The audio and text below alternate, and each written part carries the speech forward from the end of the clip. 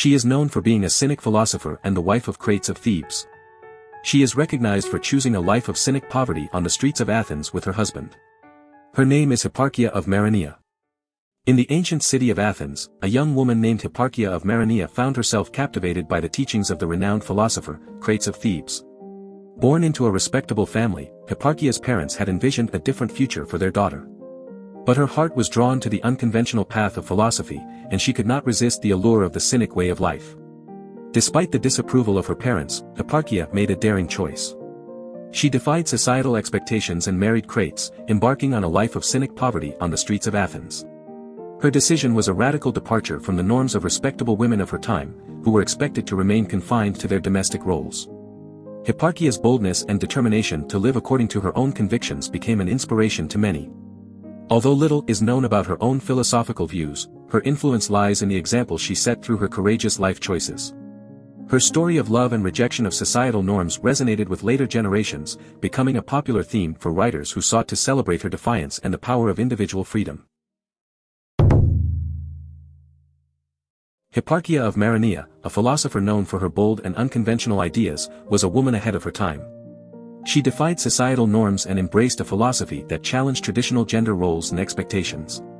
While many women of her era were occupied with domestic tasks, Hipparchia sought knowledge and intellectual stimulation. One of the most famous encounters in Hipparchia's life was with Theodorus the atheist. Theodorus, known for his skeptical views on religion, questioned Hipparchia's decision to stray from societal expectations. He rhetorically asked, "Who is the woman who has left behind the shuttles of the loom," expecting her to be ashamed or offended. However, Hipparchia, undeterred by societal judgment, responded confidently. Hipparchia's response to Theodorus's query demonstrated her unwavering commitment to her philosophical pursuits. She refused to be confined to traditional gender roles and embraced her intellectual curiosity. Her courage to challenge societal norms and pursue her passion serves as an inspiration for all of us. While many details of Hipparchia's life and philosophy have been lost to history, it is believed that her relationship with the philosopher Crates had a profound impact on the development of Stoicism. Crates, who taught Zeno of Citium, may have been influenced by Hipparchia's radical views on love and sex. Her willingness to challenge societal conventions likely played a role in shaping Zeno's own philosophical ideas. Even though Hipparchia's philosophical treatises and letters have not survived, her legacy lives on as a symbol of courage, intellectual curiosity, and defiance against societal expectations. Her story reminds us that we have the power to transcend societal constraints and pursue our passions, no matter our gender or societal roles. Hipparchia, a young woman born in Maroneia, Thrace, found herself captivated by the teachings of the Cynic philosopher Crates of Thebes. Her admiration for him grew into a deep love, a love so intense that she made a bold declaration to her parents. She told them that if they refused to allow her to marry Crates, she would rather take her own life. Concerned for their daughter's well-being, her parents pleaded with Crates to convince her otherwise. In response to their desperate plea, Crates, known for his unconventional ways, stood before Hipparchia and made a shocking statement. He removed his clothes and boldly proclaimed, "Here is the bridegroom, and this is his property." To the surprise of her parents, Hipparchia embraced this unconventional proposition. She wholeheartedly accepted the Cynic way of life, donning the same clothing as Crates and fearlessly accompanying him in public. Their union was referred to by Crates as dog coupling, a term that highlighted their rejection of societal norms and expectations. They chose to live in the stoas and porticos of Athens, openly expressing their love for one another. Accounts written by both Sextus Empiricus and the Latin writer Apuleius even described their intimate moments together, performed unabashedly in broad daylight. This audacious display of affection not only challenged societal conventions but also showcased the shamelessness often associated with Cynic philosophy. Hipparchia and Crates were not just partners in love but also parents, raising at least 2 children together. They had a daughter and a son named Pasicles. The details surrounding Hipparchia's death remain unknown, leaving her legacy shrouded in mystery. However, Antipater of Sidon composed an epigram that may have been written on her tomb, immortalizing her as a woman who dared to defy societal expectations and embrace a philosophy that advocated for authenticity and the rejection of material possessions.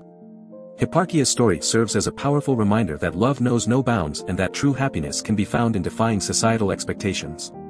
Her willingness to challenge the norms of her time and live on equal terms with her partner is an inspiration for us today. In our daily lives, we can draw strength from Hipparchia's courage and embrace our true selves, disregarding societal pressures and embracing genuine connections that bring us joy and fulfillment. Hipparchia, a woman ahead of her time, made a name for herself as a philosopher living on equal terms with her husband. In the ancient world, this was an extraordinary feat, as women were rarely given the opportunity to engage in philosophical pursuits. Despite this, Hipparchia's story captivated the minds of later writers and thinkers, earning her a place in history. Among the 82 philosophers documented in Diogenes Laertius' Lives and Opinions of Eminent Philosophers, Hipparchia stands as the only woman to have her own entry. Her unique position as a female Cynic philosopher fascinated many, and her life continued to be a subject of intrigue for centuries to come.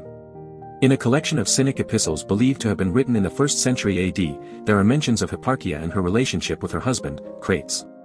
One letter recounts how Hipparchia sent a cloak she had made to Crates, prompting his concern that she may have done so to appear as someone who loves her husband in the eyes of society.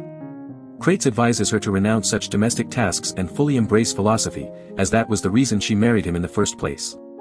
Another letter reveals that Hipparchia had given birth, explaining her recent engagement in domestic duties. Crates, acknowledging the influence of her Cynic training in making childbirth easier, proceeds to offer advice on how to raise their child. One of the most noteworthy letters attributed to Diogenes of Sinope, another influential philosopher, is addressed to the people of Maroneia, Hipparchia's hometown. In this letter, Diogenes praises the virtues and wisdom of Hipparchia, highlighting her commitment to philosophy and her ability to inspire others. Hipparchia's philosophy and way of life continue to inspire us today. Her determination to pursue knowledge and equality serves as a reminder that societal expectations and norms should not limit our potential. Hipparchia's story teaches us the importance of staying true to ourselves and our passions, regardless of the barriers we may face. Just as she fearlessly embraced philosophy in a male-dominated world, we too can find the strength to pursue our dreams and live authentically. As Hipparchia herself once said, "My life will recur in exactly identical fashion." Her words remind us that we have the power to shape our own destinies, regardless of the challenges we encounter. Hipparchia's influence lives on, encouraging us to embrace our true selves and navigate the complexities of life with courage and resilience. Do you want to explore more philosophers? Who do you want to see featured next? Subscribe and leave a comment below to let me know. I'll see you in the next video.